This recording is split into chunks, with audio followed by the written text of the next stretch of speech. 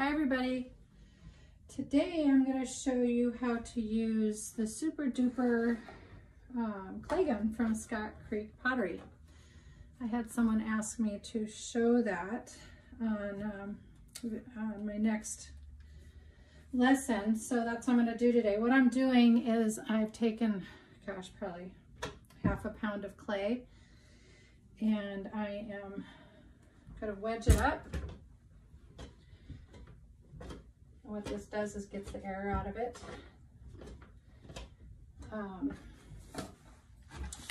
This is a Super Duper clay gun from Scott Creek Pottery. It does save a lot of time from pulling handles. So this has a release button right here to pull back on the lever. And then inside here is where you put the clay. Also, I've ordered extra handle dies. So these dies come from Scott Creek Pottery. You can see these. These came, the metal ones came with the gun, so you do have great options here to use. These wood ones I ordered on the side, but these are really great dies. Also, they also send some blank ones so you can cut your own. Anyway, today I'm going to use one I've been using for handles. This is kind of a nice thick handle. Here, I'll show you. I've used it on this guy here.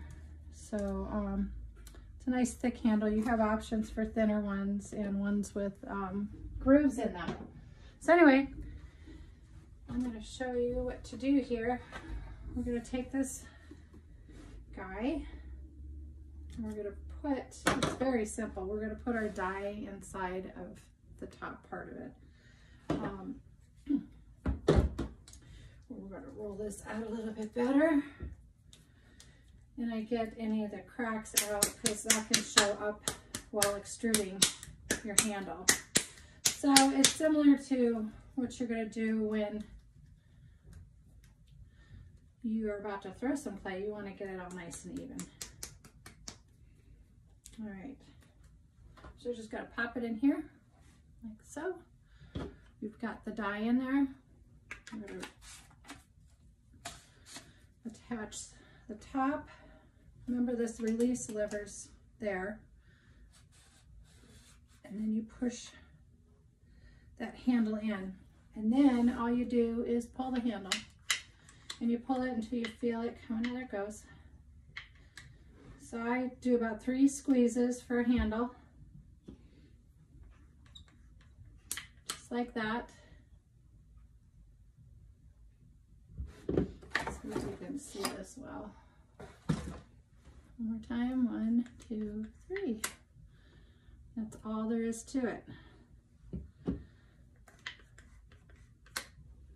There we go. After I get them out of the extruder, I form them up somewhat and let them dry in the handle shape, just like that. And then later you can attach your handle. Thank you, Scott Creek Pottery, for making handles easier to make. I still pull handles too, depending on how big the mug is, but you can always use this extruder for anything, or any kind of handle you want. Highly suggest it. Also, mine was getting stuck somewhat, and I called Scott Creek and they told me just to apply a little bit of cooking spray in here. So that's what I did, and it's really worked well. When you're done extruding your clay, always clean it out the best you can. Otherwise the clay will dry in there and you'll have crumbs everywhere. But anyway, that's it. Thanks for watching. If you haven't already, please like me on YouTube, subscribe, like me on Facebook and Instagram, and that's it. Happy New Year, you guys. Bye.